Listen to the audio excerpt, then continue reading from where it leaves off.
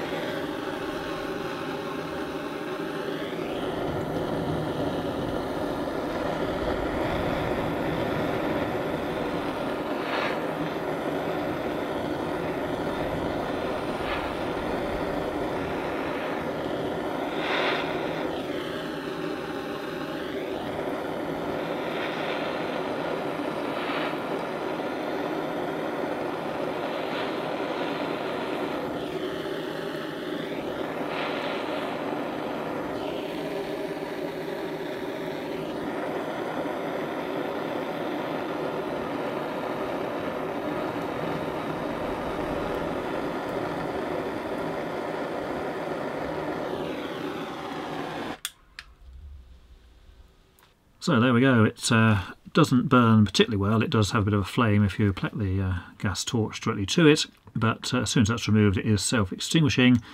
Fair bit of smoke given off initially though, so that's not necessarily ideal. But bearing in mind if there's a big fire there, loads of smoke anyway, so maybe not such a big problem.